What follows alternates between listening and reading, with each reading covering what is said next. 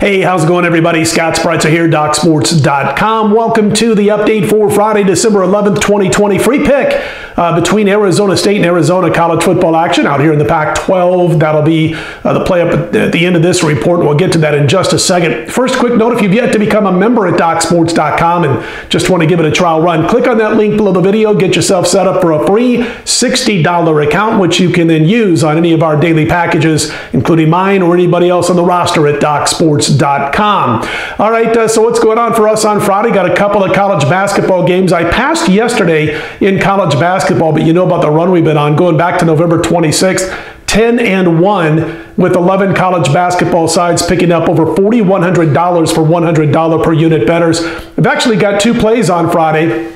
We've got a five-star side in college basketball. We'll look to go to 11-1 on the current run with those plays. And just my second college basketball total of the season goes on this report. So we're looking to go 2-0 on Friday, extend this great start to the college basketball season if we sweep here. That's available on Friday on my homepage at DocSports.com. Also, you can get my remaining 6 football plays. We're off to a winning start. Last night, premium play was the Rams, and they took it to New England. It was never in doubt. The Rams get the win 24-3. And so we've got 6 plays left to go in college and pro football, including a premium play tonight. So you can go grab, if you wish, my college football NFL package for the weekend. You'll get a premium side from tonight. There's 3 college football games on Friday. As you know, I'm going to give you one here. And then we get the premium play over on my homepage at DocSports.com. But you can get the Friday night play. You can get my Saturday college football led by a 6-star side.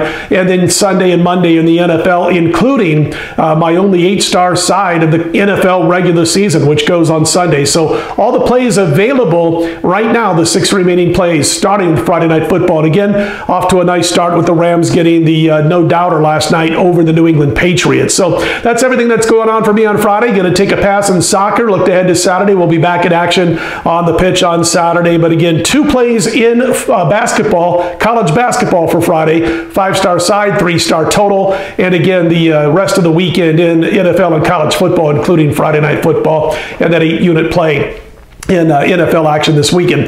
All right, let's get to the free play. It is the Pac-12 battle between Arizona State and Arizona. Both of these teams winless thus far. The Wildcats have lost all 4 of their games. Arizona State has lost both of their games. However, Arizona State has looked the better team. They got the better coach, the better coaching staff, and I know they've only played twice, but they did look to be shaking off some rust last week, and I thought they did that. But as far as what's going to happen here, listen, man, that Arizona defense is just horrible, horrendous, every other adjective you can describe against the run. We went against Arizona last week. Our top play last week in college football was Colorado.